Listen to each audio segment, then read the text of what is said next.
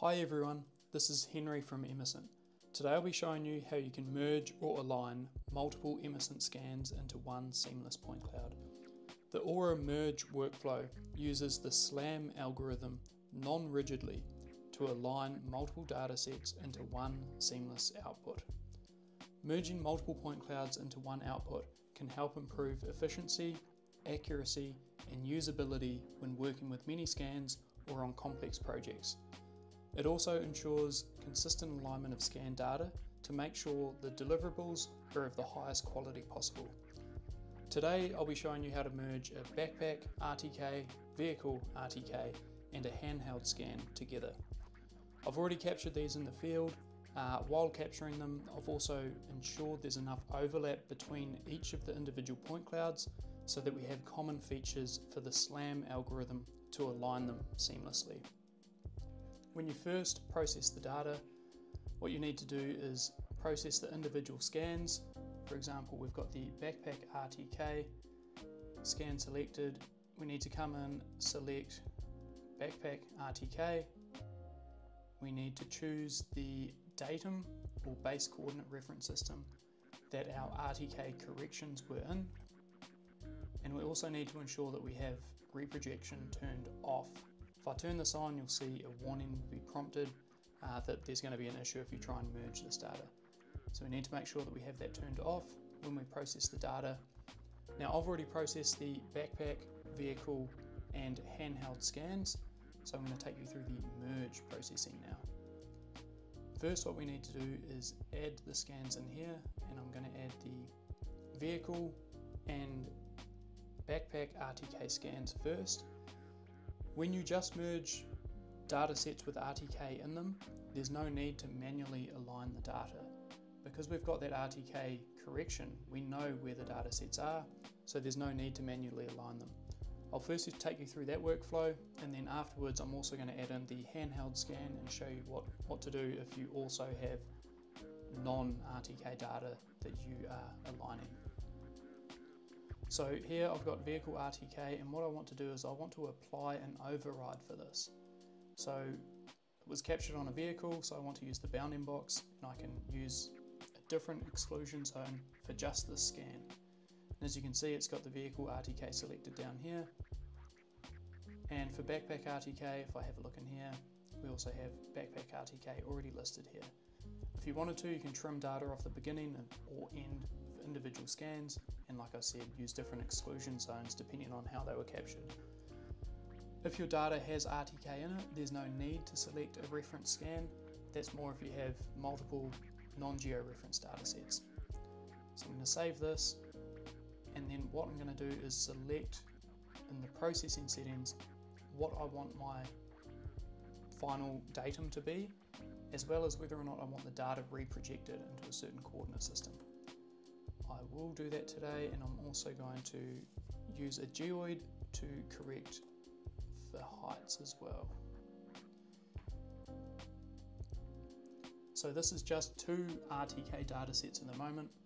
If I click on next, you'll see there's no need to align these datasets. We can continue.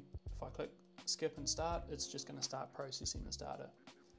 What I want to do, however, is I'm also going to add in the handheld scan, and then I'm going to have to manually align them because we don't have that RTK information in the handheld scan.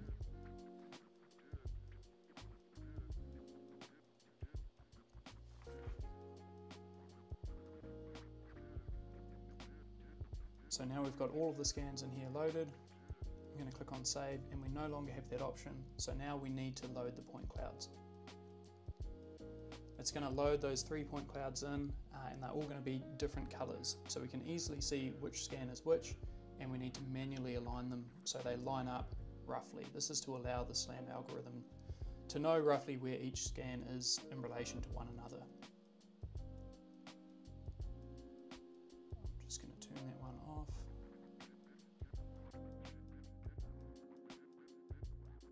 So I can move where this translation tool is by pressing Ctrl-Shift-C and then left clicking, and that just makes it a little bit easier to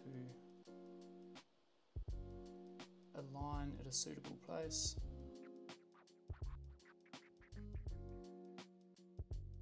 and then you can rotate them into place as well. So I'll do the same with the backpack scan now.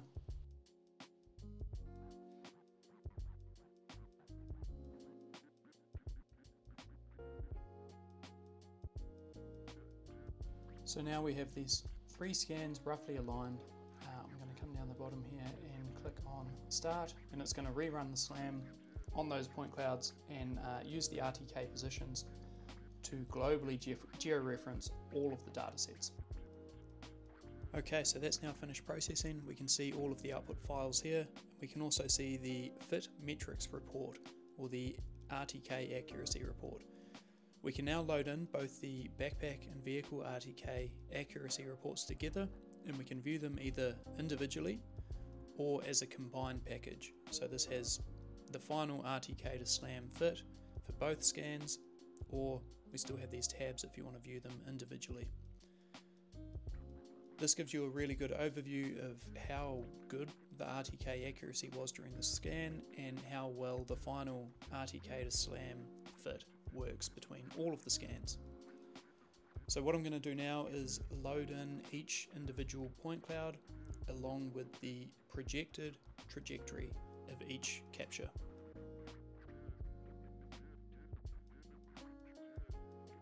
Okay, so now those scans have loaded in, what I can do is change the color scale here to solid, and that's going to let me clearly see which points belong to which scan.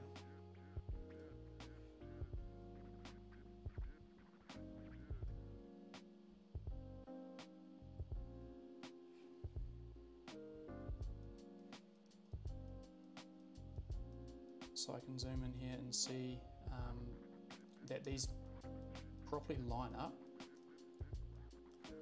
perfectly.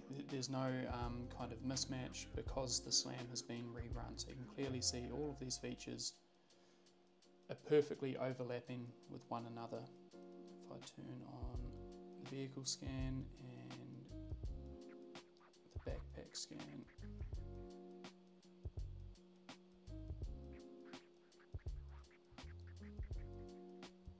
see the same thing along this road here.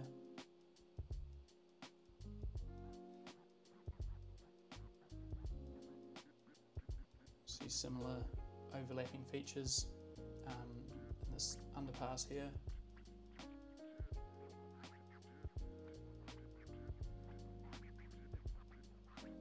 So it's rerun the SLAM and yeah, gives a very good overlap through the entire data set.